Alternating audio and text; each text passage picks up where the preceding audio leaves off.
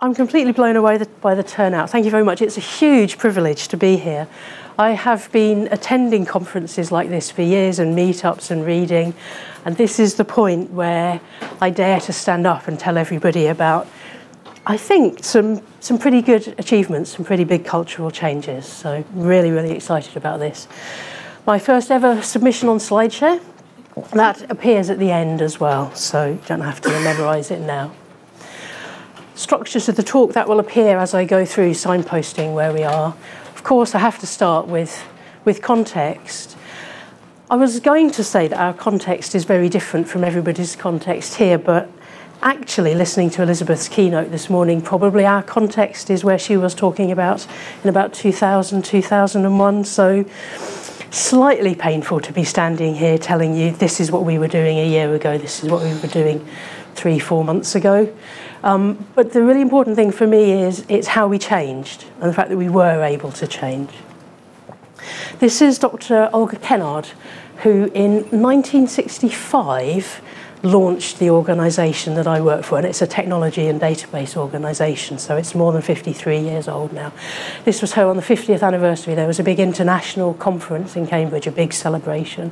She's talking about the journey that led to the creation of the Cambridge Structural Database, the CSD. That's the scientific database. I'll tell you a little bit more in a slide or two what the contents of that database is. So that was a very, very proud moment for us. So it's a database of crystal structures, and I've got a couple to pass around if anyone wants to see what they look like. This one, the coloured one, is the one on the right there. For this talk, I think the interesting thing to say is it stores the positions of atoms, 3D shapes of molecules. So scientists do experiments. We're a non-profit organisation that exists to gather that information, make it available around the world. It's as well as the information about the shapes of the individual molecules, the really, really crucial bit is how the molecules assemble together. There's really valuable information there that's used for teaching, of chemistry, for research, and industrial applications such as the design of new medicines and improving the manufacture of medicines as well.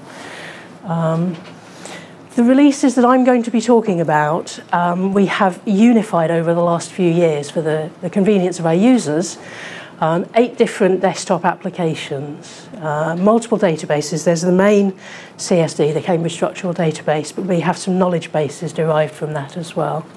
The screenshot here is an application called Mercury, which is kind of my baby. I was one of the 2 original authors of that, starting in 1999.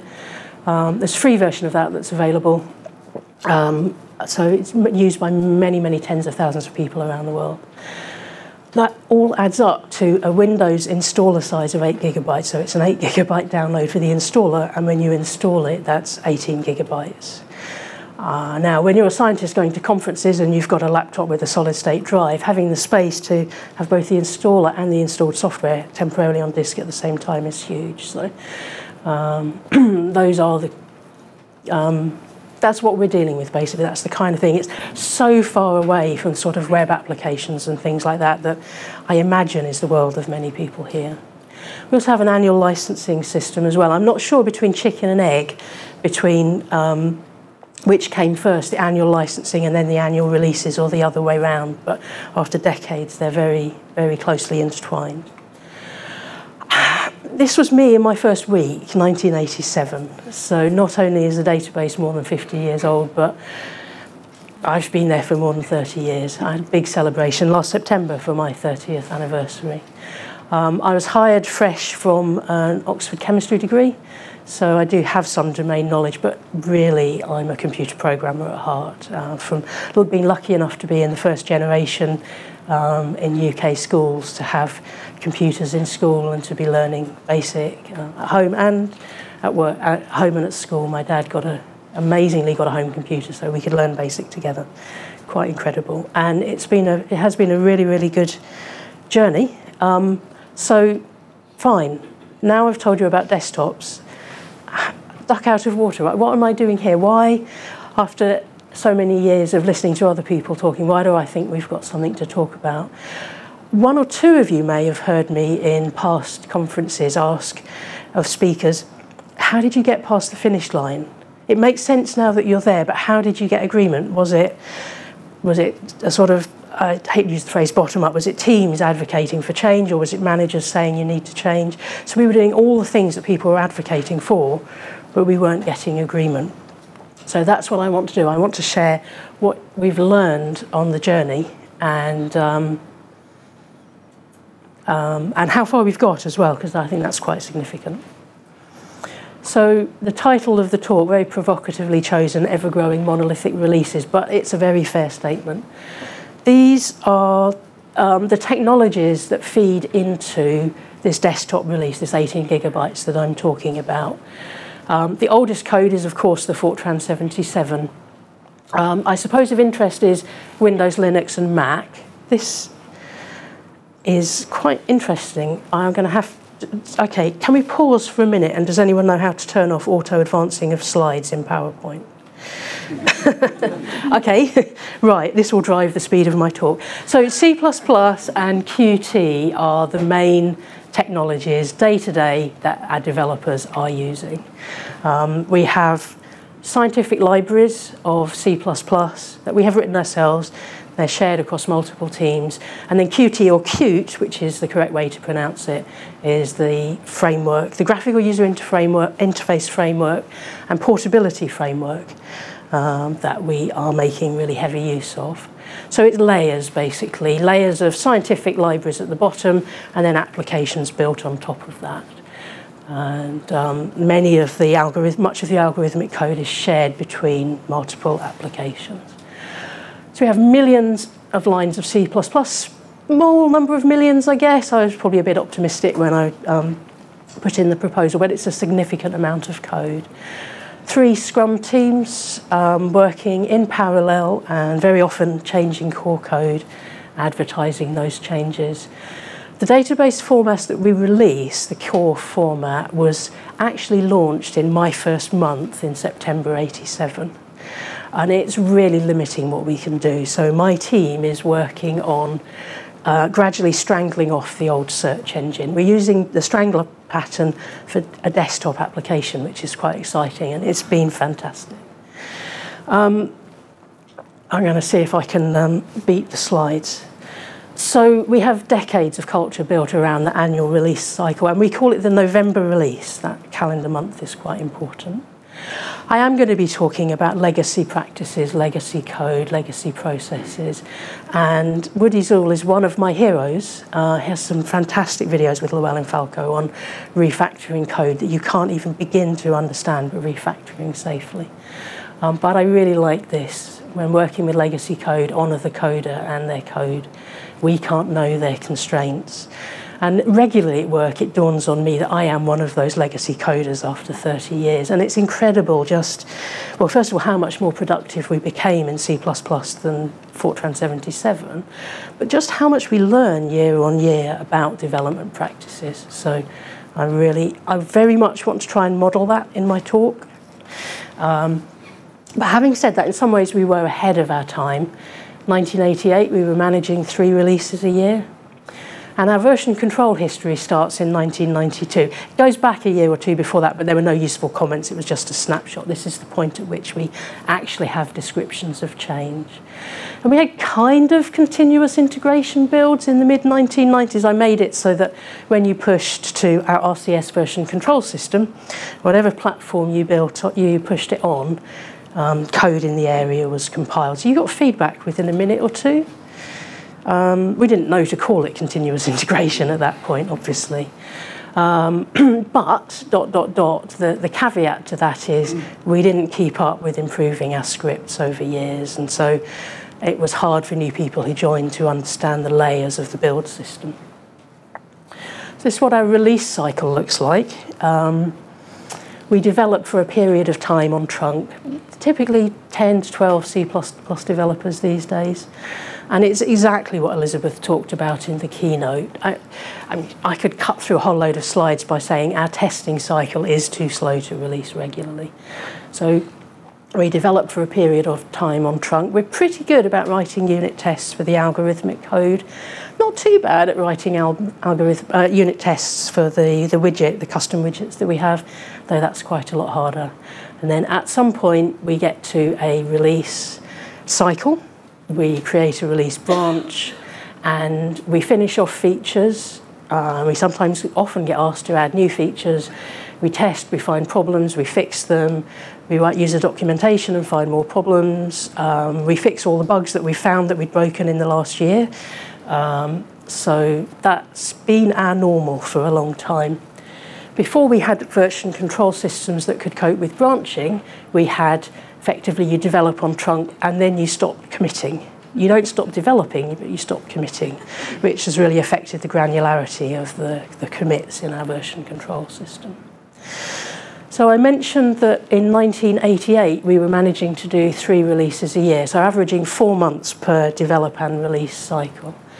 But by 1989, that was the point we switched to 2 releases a year. And speaking recently to someone who was involved in that, that was okay, but by the time we got to 2003, that was the point where the releases were taking up so much of the gap that if we kept on doing 2 a year, there wouldn't be any time or enough time for new features. So by 2003, we switched to 12 months of elapsed time between each release.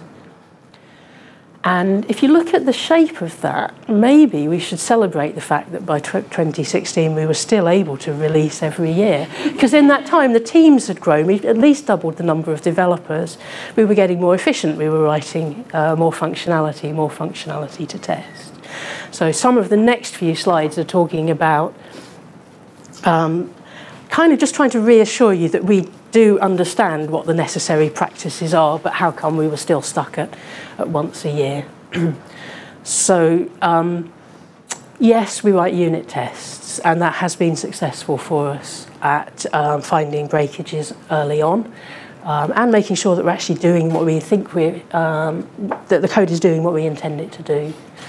Our releases over the years have become, one of my colleagues talks about sealing wax and string, but dozens and dozens of wiki pages that you had to copy dozens and dozens of command lines from. So starting in 2009, I basically said, we can't carry on like this. We've got to automate as much as possible.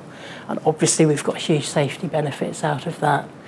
As of, I think about 3 years ago, we had Team City continuous integration builds for our C++ code on all the platforms that we support.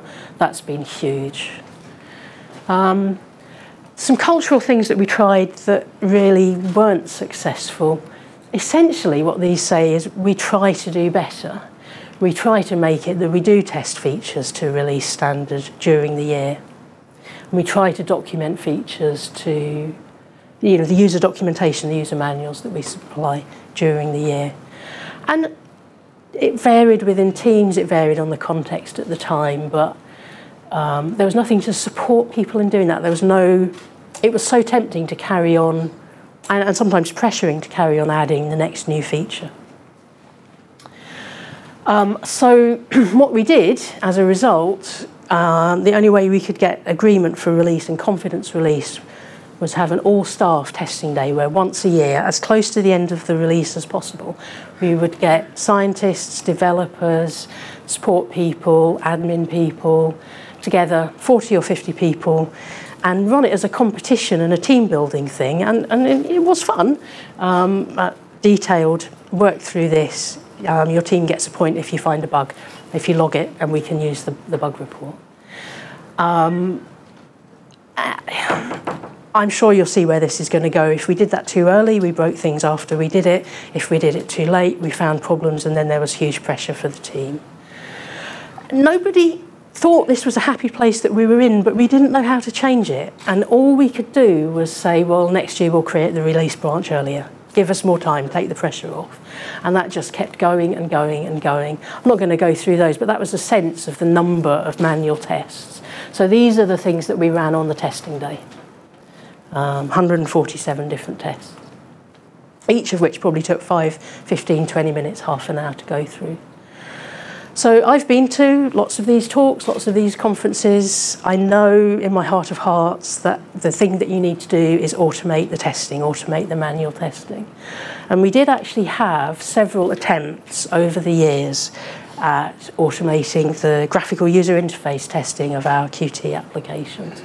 And finally, in 2017, we started to make concrete progress with this.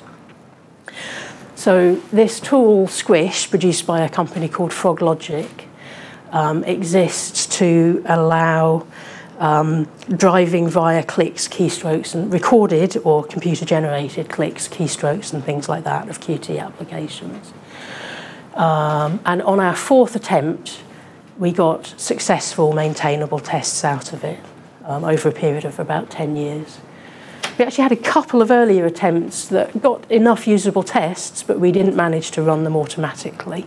And the big achievement over the last year is, so Team City is our build system, and we managed, what this is showing is the test passing on Linux 32, and we've had them running there for somewhere between 6 months and a year.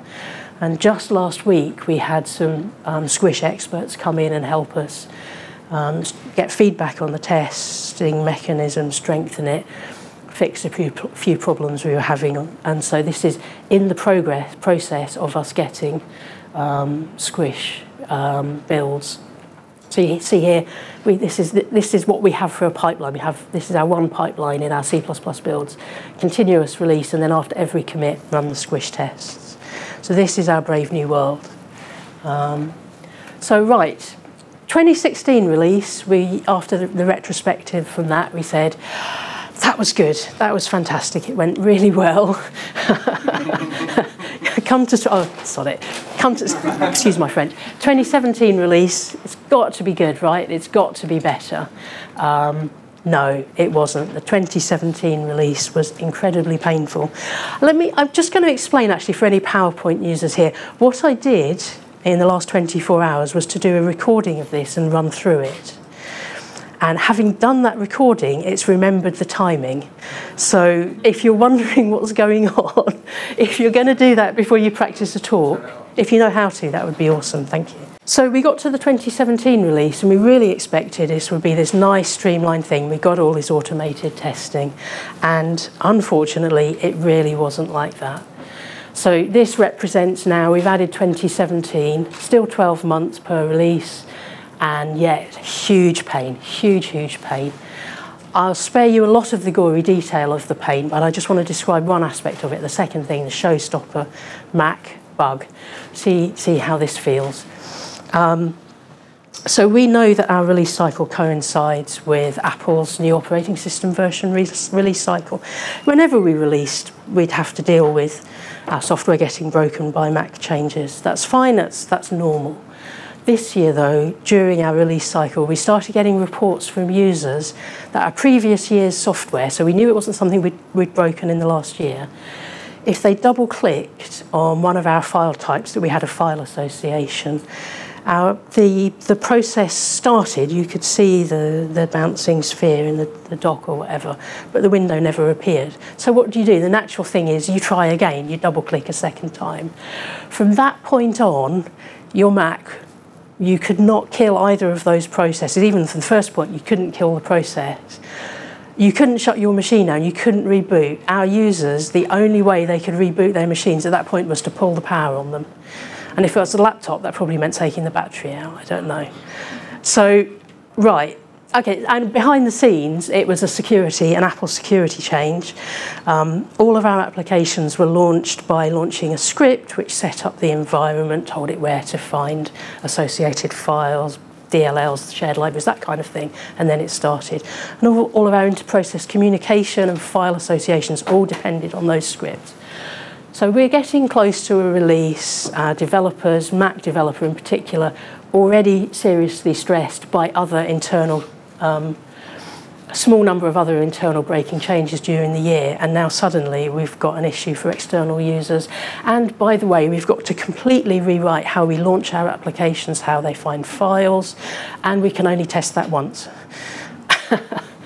So And I should say at this point that this is an organisation that really, really values work-life balance, and nobody ever puts pressure on people to work long hours. But if you take pride in your work and you know that this work isn't going to go away until it's done, there is a tendency for some people to stay late and keep fighting. And when you're their line manager, you take on that same pain as well. So the stress was really visible. And yeah, half of our C++ developers spent 4 solid months on this, a third of the year. And meanwhile, the other teams weren't able to plan for upcoming work. They weren't getting feedback on what they'd done. So we knew it had to change, but we didn't know how. And how is use the pain. It dawned on me at some point that we had to make this visible internally. This couldn't be an internal team thing. We'd been doing all the things that everybody told us we needed to do, automated testing and things like that. It wasn't enough. So we needed to work out long-term how to make an improvement. This is the point where I admit that, or I describe that, the way that our planning is done is we have plans for a whole year. So our teams work in an agile way and the organisation is evolving to plan more frequently. But right now, towards the back end of each year, knowledgeable people get together, take input from others, plan what we're going to do for the coming year. And that's fine. And the budget's planned at the same time as well. And some wonderful, wonderful person put on our plan for 2018, do 3 interim releases. And honestly, this is how we succeeded. The statement that we had to succeed, the statement that everything else we were doing wasn't enough. Let's try something different. I don't know how it stayed on the plan. I'm really, really grateful that it did. So it enabled me to have conversations with the teams to say, you know what, now we're going to we've been saying for a long time we'll keep trunk releasable, now we're going to keep trunk releasable. So 30th of November last year, that was the point that we actually got the release out. So we got the release out, the November release out in November, which was a Herculean effort. And I was immediately asked, where do we put bug fixes? Where do we put new features? And in the past, it would have been probably we'd carried on developing improvements on that branch for a while. And so I agonised and I went and chat with our product manager, Pete Wood, and we concluded that we were going to do it. We were going to carry on developing on trunk. So, okay, so I've been coming to these slides, these meetings for years. I should have been really excited at submitting that, right? I was shaking when I actually hit send on that because I knew it was such a significant thing, and it felt like kind of no U-turn. And I had to realise that if it was difficult for me, it was going to be difficult for other people as well. So we started an internal campaign of communication, kind of change management, but reassurance. So the squish testing that I've talked about, we demoed it to key stakeholders, trying to change the culture from this will never work, it will never be stable, to look, it's worth investing in. Lots of publicity, a few minutes at an all-staff meeting explaining what was going to happen, reassurance that we were going to be listening to concerns. I think it's really important to understand the concerns whenever you're trying to drive a change. There can be really germs of important information in there. And I'd been advocating this change for so long, I had a pretty good idea of what the vast majority of the concerns were. They were really useful. An obvious one is 4 releases times 4 months doesn't fit into a year. So then you talk about risk reduction and having the motivation to accelerate and automate processes that are too slow. A big thing for us is some of our users can only install once a year. So if you imagine this grey bar is a timeline representing a year, one of our users, this is the point in the calendar year that their university, their company or whatever says, right, we're going to install the software, and our annual release comes on a few days or a few weeks later. What they're installing is nearly a year old. They're going to be using it for a year. By the end of it, they're using something that's nearly 2 years old, if it still runs on any operating system updates they've had in between. Suppose we manage 4 releases a year, And our users still installs. We can't change their constraints, but they install same point in the year. It's really visible that what they're getting is something that is no more than 3 months old, and they've had up to 9 months of improvements, features, that we've had feedback from other users, and so the features have got better. And this is so counterintuitive to people, but it was really, really valuable to explain.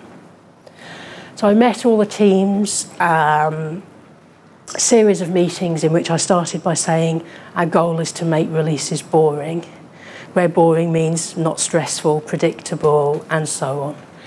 Lots of explaining, lots of wait but slides. So the things I knew I was going to get pushback on.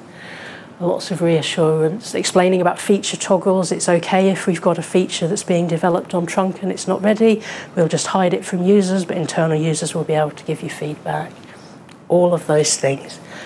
Most of those meetings took between 1.5 hours and 2 hours, in which I talked for probably 45 minutes or an hour and then just listened, and got really useful. The people who felt the most pain, and a lot of them with our previous processes, a lot were outside development teams. They were, we'll give anything a go. We've got to try and change something. That was fantastic. So I think the root of what we've done, all that we have done is redefined what we mean by our release period. It is no longer going to be, this is when we finish fixing bugs, finish features, document and test. It's this is when we get it out of the door, and that period will keep on getting shorter. It took me years to understand that that's what we needed to do. And that changes the conversation from is it positive, is it perfect, because it's going to have to last for a year, to is it better than it was in the last release. We've said to teams things like, if you don't have anyone available to test the feature that you're working on, and you might have expected it to be tested in 6 months' time, this is radical, but don't implement the feature. If you can implement a feature, that's great. If you can't fix bugs, if you can't do that, which is very unlikely, look out for process improvements. That doesn't mean to say that's the only time we improve process, by the way, but it's saying developers don't keep churning out stuff that we can't release. Focus on helping us keep it more releasable. So, at last day of January, we created a release branch. We called it the Update 1 release.